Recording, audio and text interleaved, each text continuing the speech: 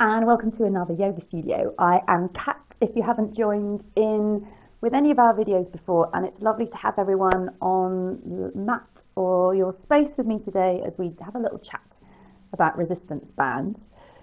So we use resistance bands sometimes in our Pilates classes, and it's one of those things of when I say about using them, people go, oh, bring your band next week, and it's like, oh yeah, I've got one, and I never think about using it at home. So I'm sure it's not just my class people who are thinking that. So I was like, right, okay, we will just kind of have a little look about how we can bring them out of the cupboards, the garage, use them, and how you can get kind of creative in and find ways of using them without necessarily having to kind of go to a gym or a class and have it all explained to you.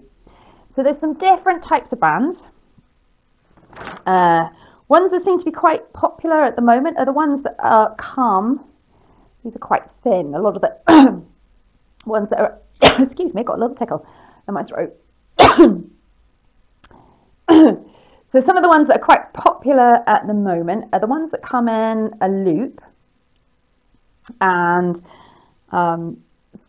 you'll see people kind of putting them around the legs, and you can work strength stuff with them there. But the ones I want to focus on for today are the TheraBand type ones, the long ones, and they can be quite versatile. We can tie them into a loop to kind of recreate the workouts that you can do with the looped bands.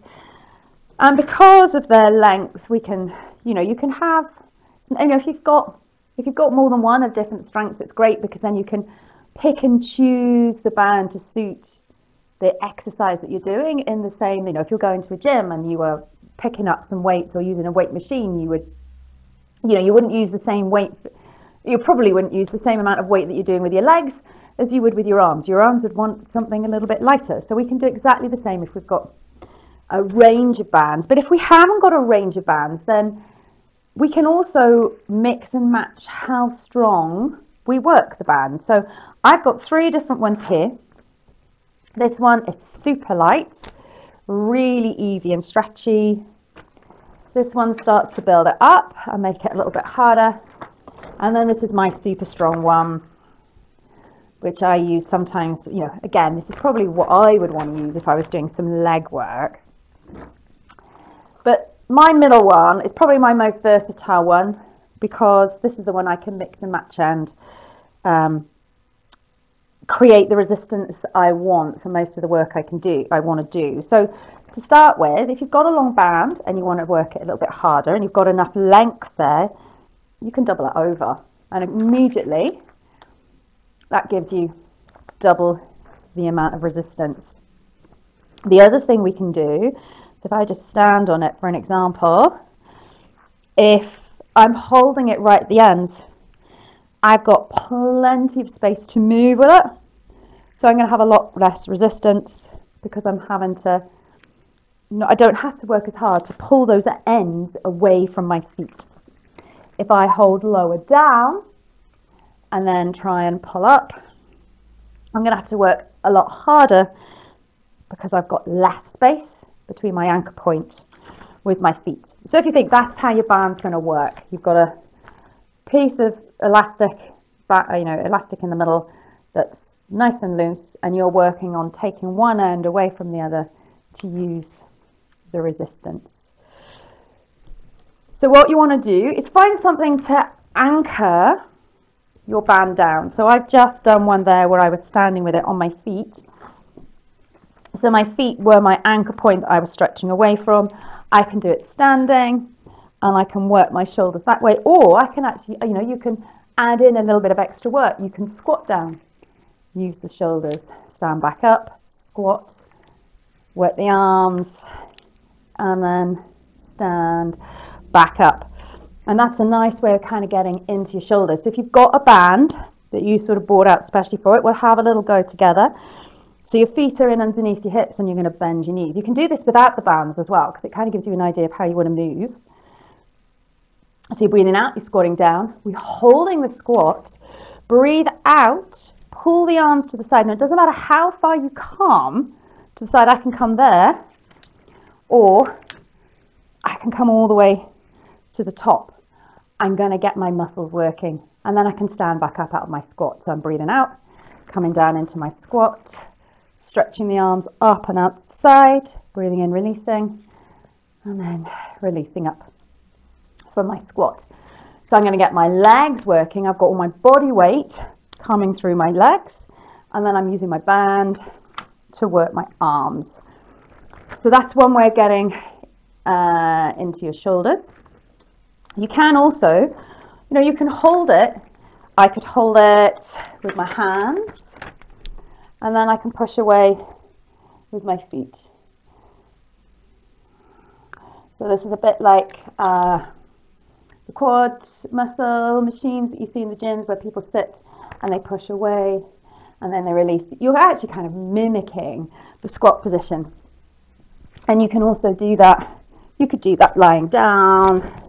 So again, if you want to try this one, you can lie down, bend the knees, push the legs away, release back in. Breathe out, push, and release back in. So like I say, if you've done an exercise with your shoulders and your arms, you might then want to create a different bit of resistance or use a different band for your legs and make it a little bit harder.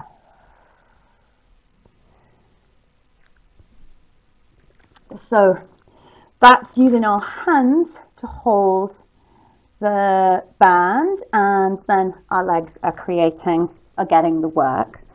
Now the other thing that we can do is we can also tie our band to a bit of furniture. So I've got my handy little chair that has suddenly appeared,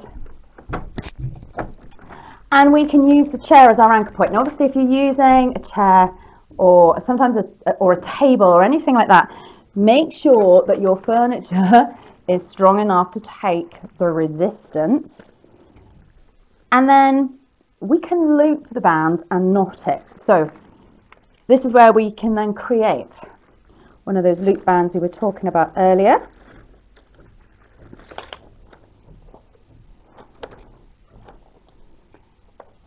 And then I'm going to put it around my foot. If you've got trainers on, you can then push in through the trainers, and I'm going to extend my leg, which will get my quad muscles working. And this is sort of like a similar idea to the one where we were laying down and pushing the feet up. So you can breathe out, push away. And of course, this one, for your quads, you'd need to be sitting. So have a little go at that one if you want. Maybe you can pause the video at any point if you're trying these out. The other one, to kind of get through the back of the legs, swap actually over. Now this chair isn't the best. I would actually, a table leg or something a little bit stronger is probably best for this one. I'm going to have to hold the chair to make sure it doesn't move. I'm going to stand on the bottom of it. And if I come backwards that way and bend, I can get into the backs of my legs and I can feel my quad muscles firing up. So if you work on moving your joints one way or another, so you're pushing away and pulling back in with the bands, you can look at your arms and think, right, which way do they move? It's quite a nice way to have a play, and then you'll feel the muscles working. If you can't feel anything working and it's too easy, then we know we need to build up the resistance. And remember, you can then try and fold the band over or just hold further down the band, create less space. All right, now my chair has magically moved out the way. We're just going to try one more. So again, this is another seated one where you can sit on the floor. You're using your feet. And then you can come into a bicep curl where we're going to pull up and lower down. So it helps if you breathe out as you feel the work. Breathe in, let it go. And the other one is we can try a little row where we're pulling back and releasing, and you can mix them up. So you can do one and then the other, and have a little routine where you're mixing them up that way. All right, okay, so it's not a complete list of all the exercises that you've got. Be creative, find ways of using the bands that you've got hidden away in your cupboard somewhere, and just think about the movements that you can do with your arms and with your legs, and that'll give you some extra work, strength work, that you can bring in to the exercises that you're doing through your Pilates and yoga classes. All right, if you've got any questions, leave them below. Hit the subscribe button and the like button now, and I will see you soon for another video. Okay, take care now. Bye.